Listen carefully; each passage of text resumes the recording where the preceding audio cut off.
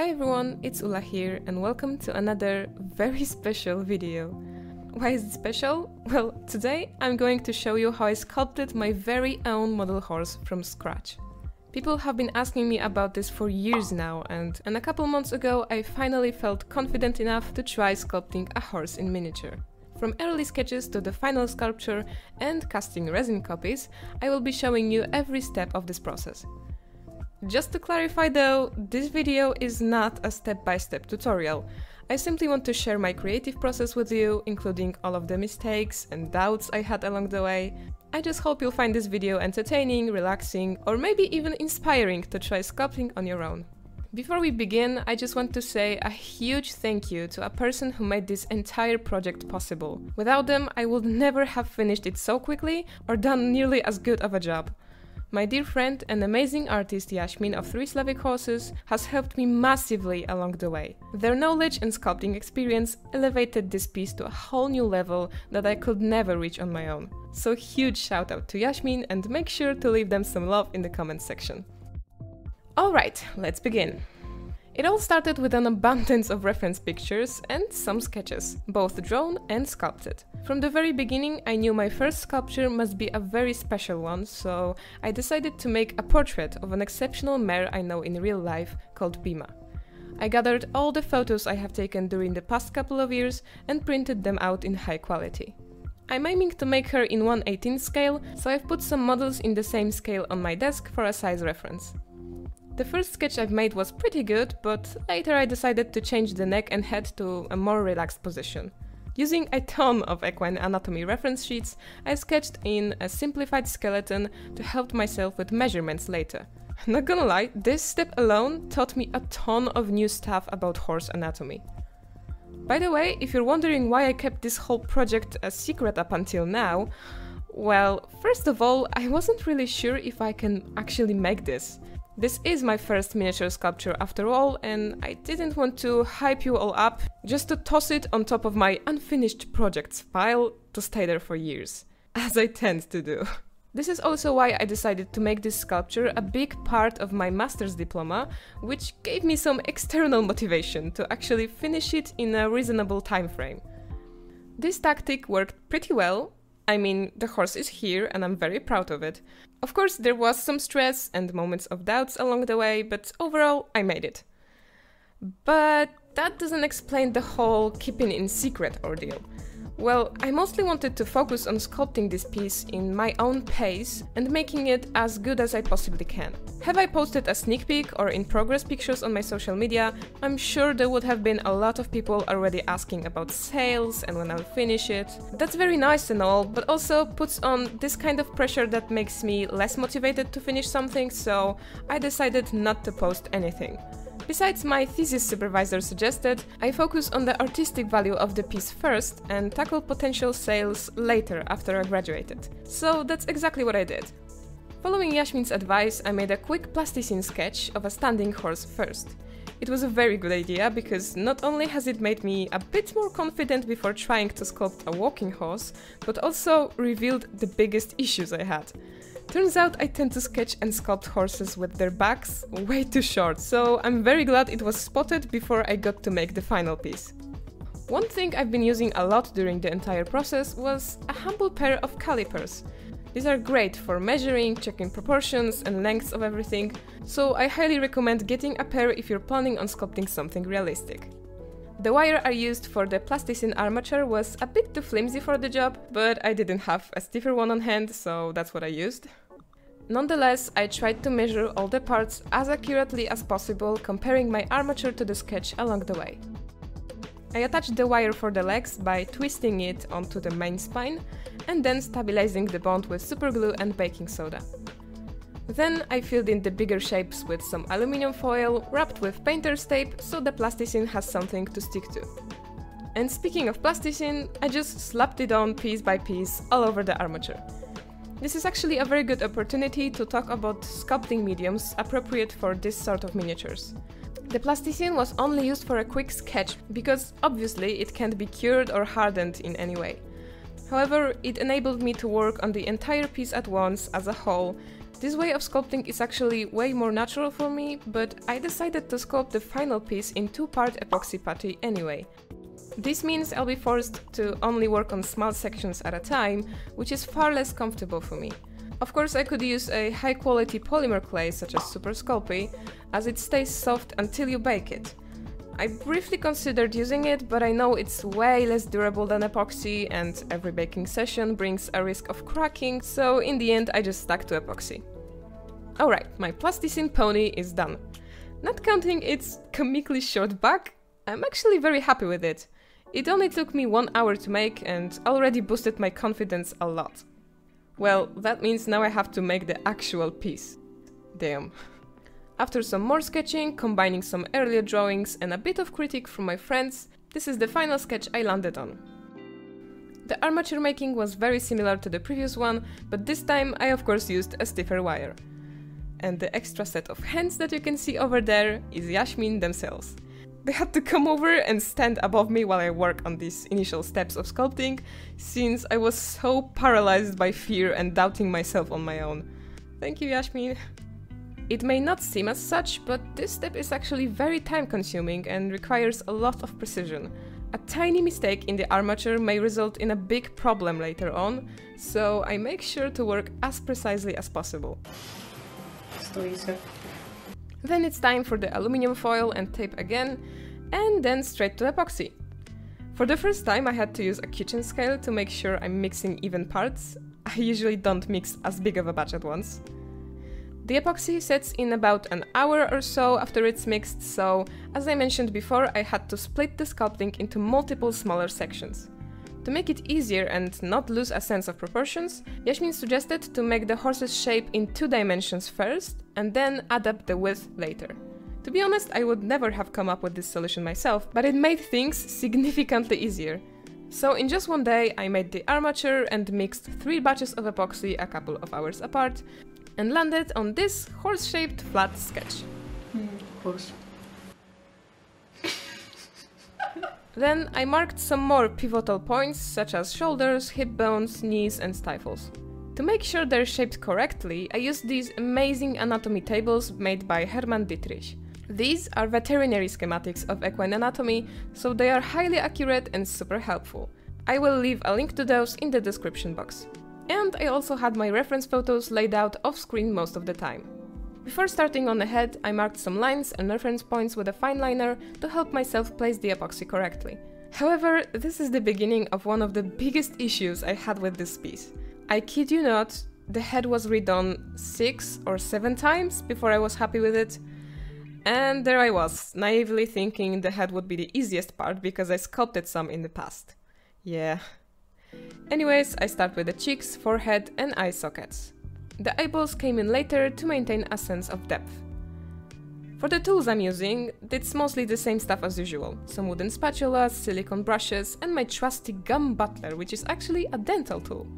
Besides the anatomy schematics and reference photos, this 3D printed horse skull turned out to be very helpful. When the first pass of epoxy is set, I mix a fresh one and continue on the opposite side of the head.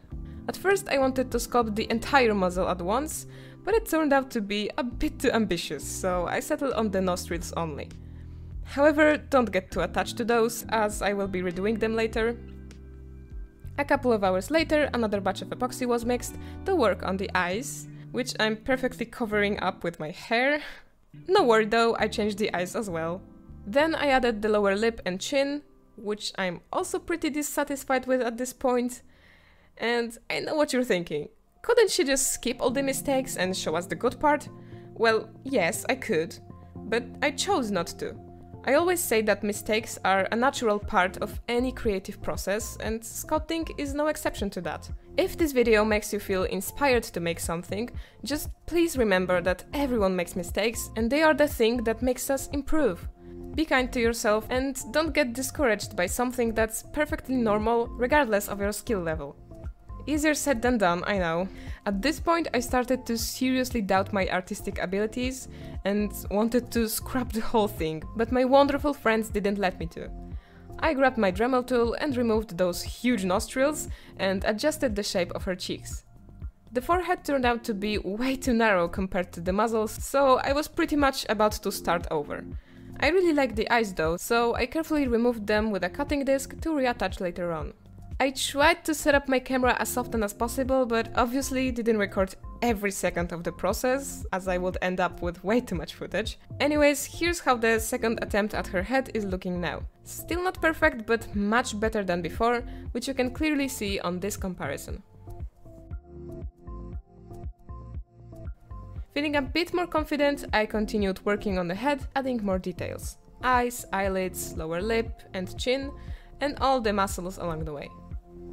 Something was still off and a lot of work went into it behind the camera, but after marking the ears position I decided to take a break from the head and focus on something else for a change. Her neck, for example. In preparation to sculpt it, I scraped the surface with an X-Acto blade so the epoxy has something to stick to. Then it's off to sculpting the neck, which felt much more familiar and went pretty smoothly. Then I proceeded to mark her shoulders, making sure they're a bit asymmetrical since one of the legs is moved forward. I then grabbed some rough sandpaper and prepared her tummy for epoxy, and I must say I'm very happy with this part too. It turned out very natural looking. Marking the hips and pelvis bones turned out to be yet another challenge because of capturing a walking horse, so allow the past me to explain it further, as now that I'm editing this, I can't remember nearly as many details and nuances. Tutaj trochę zjechałam ganasze, bo zrobiłam je za duże. Cały czas się zastanawiam, co z tymi uszami. Jak patrzę na rewki, to wydaje mi się, że jakby nasada ucha jest w dobrym miejscu, tylko chyba muszę je troszeczkę jeszcze wygiąć bardziej w tamtą stronę. Mamy głowę w większości skończoną. W końcu mi się podoba i w końcu przypomina Bimę i po 8000 poprawek oczy są równo. W miarę. Szyjka jest taka chudziutka, niezbudowana. Brzuszek jest duży. Mamy siano-brzuszek typowy, nie trzymany przez mięśnie jakoś bardzo. Zastanawiam się, czy go odrobinkę nie zmniejszyć. No i dupka, która jest całkiem proporcjonalna do brzuszka, ale też nie jest jakoś świetnie zbudowana.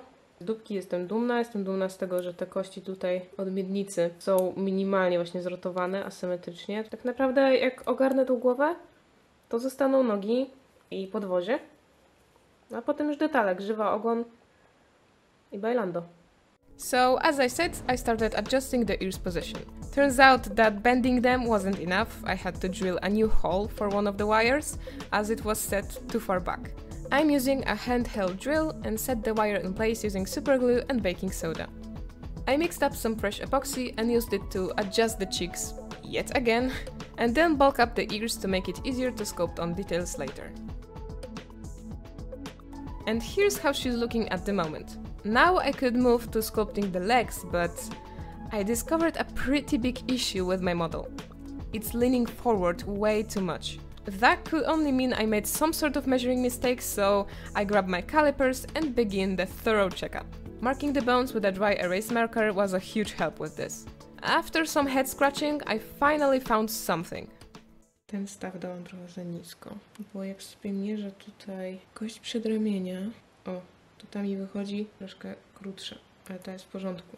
No się powinien tak tu zaczynać. I fixed the issue immediately and, feeling a bit too optimistic, I started on the leg muscles as well. That's when I understood the leaning issue was yet to be resolved. Dobra, wydaje mi się, że odkryłam jeszcze jeden problem z nią, a mianowicie ona mi się wydaje za bardzo pochylona do przodu. Tak jakby cały jej ciężar ciała szedł bardzo do przodu i w dół. I teoretycznie koń mógłby tak iść, ale nie o to mi chodziło. Wczoraj mierzyłam jej nogi, ale mierzyłam je parami. To znaczy sprawdzałam, czy przody są względem siebie, wszystkie kości są równe i tyły względem siebie. Czego nie zrobiłam, to nie sprawdziłam, czy tyły wobec przodów są proporcjonalne. Tak jak przypuszczałam, tyły są odrobinę za długie. Piszczele są za długie, tak ja wiem, 2-3 mm. Spróbuję to zredukować, nie przecinając druta, tylko usunę epoksy tutaj z tej części i spróbuję go zagiąć, tak żeby on stracił trochę na tej długości, ale cały czas był nieprzerwany. No i zobaczymy, jak będzie stała wtedy. Cieszę się, że sprawdziłam to na tym etapie i wczoraj nie zabrałam się jeszcze za tyły, tylko przespałam się i sprawdziłam dzisiaj jeszcze raz, czy nadal wygląda mi to podejrzanie i nadal jest trochę sus, także... To make sure I don't change her leg position by accident, I mark her hoof prints on a piece of paper to have a reference point. Dostałam potwierdzenie od Jaśmina, że faktycznie piszczele są za długie. Więc czuję się trochę lepiej, niszcząc własną pracę w tym momencie. Odsłoniłam druty, teraz spróbuję je troszkę zagiąć, zmieniając pozycji samych nóg w międzyczasie. I zobaczę, co się stanie. No dobra, jest lepiej, ale na co mi Jaśmin zwrócił uwagę, to niestety przednia noga. Uciekła mi za bardzo do tyłu, ona powinna być bardziej wyprostowana, co też ją obniża nienaturalnie. Czeka nas jeszcze niestety psucie tego, co wczoraj wyrzeźbiłam. Trochę mnie to smuci, ale wiem, że będę zadowolona bardziej, jeżeli ona będzie miała poprawniejsze proporcje wszystkiego. As painful as it was, I did the job. This is exactly what I've been talking about earlier. You know, it's never like grabbing a sculpting medium and making something perfect and flawless at first try. Mistakes are natural, I can't stress that enough. And it very much was like this for me. Every 2 steps forward in the way were followed by a step back. Jesteśmy dzień po naprawieniu jej postury i proporcji. Dużo lepiej, dużo bardziej mi się podoba, jak ona teraz stoi, jak ona wygląda. Po prostu sylwetka jest git. No i mamy wymiona. Wczoraj wyrzeźbiłam wymionka i pępek, także tutaj detale są zaczęte. Ale tak to jest progres. Yeah, sure. Progress. Czy nadgarstek okazał się być za wysoko? Owszem, jeszcze jak. Życie mnie nienawidzi. Somehow I managed to quit complaining and push through all of the issues I discovered. And this time the forearm turned out much nicer as well, so it was totally worth it. I started on the back legs as well, but they were a bit too skinny at that point. And here we're back on role-playing a miniature farrier. This was also the moment I started to really hate the head that I sculpted. And for some reason I thought the best solution would be to make a whole new one from scratch. I do not understand the logic behind this, but here I am sculpting a new head, which turned out even worse. But I wasted too much time on it, so I desperately tried to convince myself it was actually better. Kolejną nóżkę kończę. Dzisiaj mam zamiar skończyć jej wszystkie nogi. W środę idę pokazać to pani profesor. W czwartek jadę do Jaśmina i będziemy robić formę i jeszcze ewentualnie wprowadzać ostatnie poprawki i prepping, więc też nie ma aż takiej spiny. Jeśli chodzi o projekt Druga Głowa, to na chwilę obecną wygląda on tak i kurde, no nie będę kryć, podoba mi się dużo bardziej niż to, co mam do tej pory tutaj. Zrobiłam dokładnie ten sam błąd, co na tej głowie, to znaczy dałam chrapę za bardzo skierowaną w przód.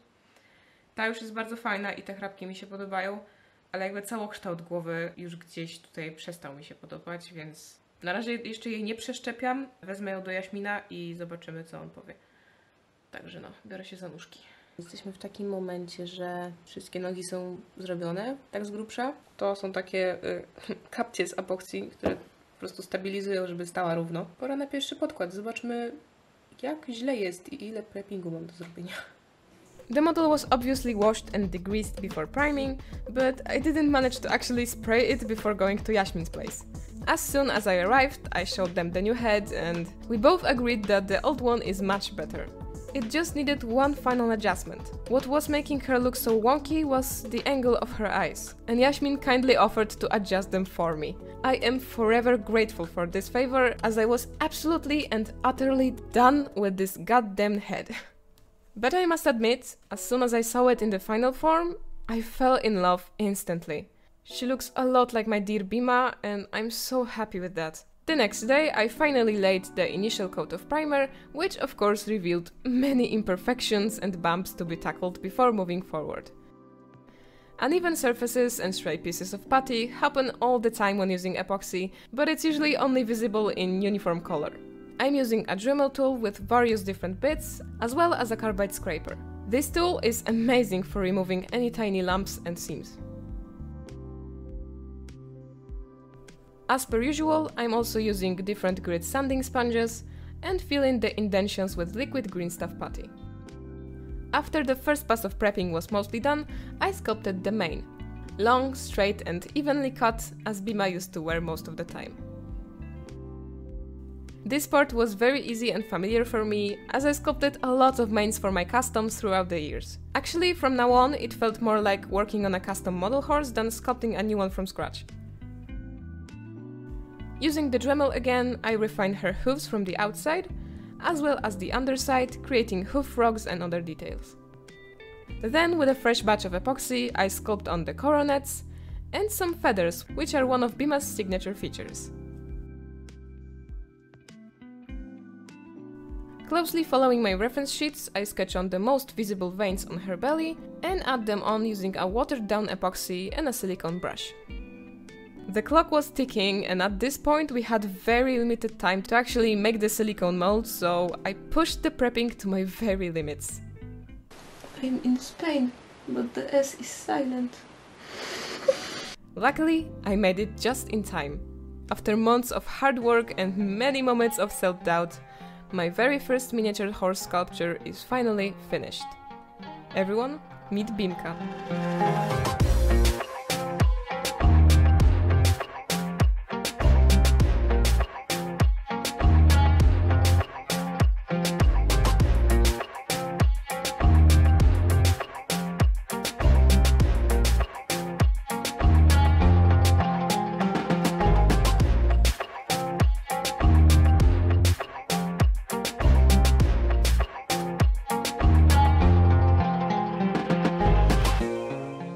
Because this video is already very long, I will be uploading a part 2 of this process, in which I'll be showing you everything about creating the silicone mold and casting resin copies.